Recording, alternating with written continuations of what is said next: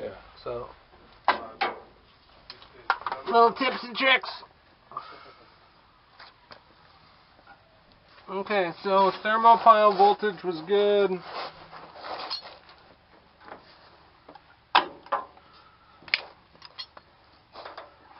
Motherboard comes up still flashing 7, which is fine after changing the valve.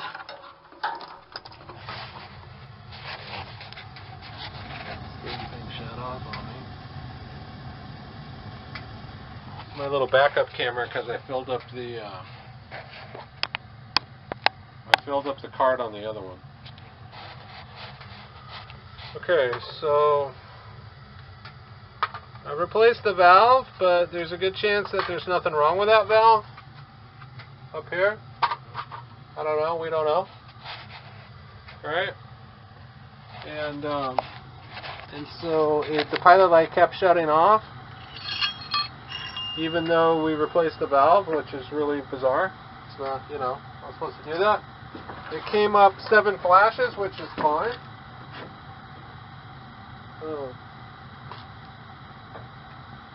And this one came up 7 flashes too, which is a little bit weird, but that's fine. Because it doesn't, maybe it had its own issues or something on the water heater that it came. So this is all used stuff. These parts are used. So there's always the chance you can replace a bad part with a bad part. So I carry parts around with me in my truck. I just throw like... Yeah, you could switch the valves across. Usually, if it's like a 100-gallon water heater that's special or something that has a certain temperature range that's rated for a restaurant or something, yeah, you don't want to throw that on someone's 30-gallon water heater in their house because it could mess with them.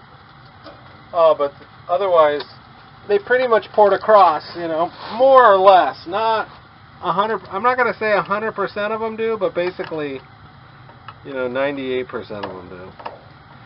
They're all made by the same company. The only ones that you can't swap out are the direct vent, because they run off the 24 volt, and they don't have a pilot. They don't have a pilot button on the valve, because the electronic controller turns on like the heating element and all that. So those valves are like, they're good valves. They do the same thing. They open and close, but you can't install them on a water heater like this. It's got to be somewhat compatible, but they're just not the exact same model numbers and all that. So I think you're good. You had plenty of voltage. It was like 650 millivolts. That's what I tested because it was acting weird like that. And we changed the valve. I'm just going to leave that old valve here, because if you get that code 7 and you watch my videos, you can change it yourself if you want. Right?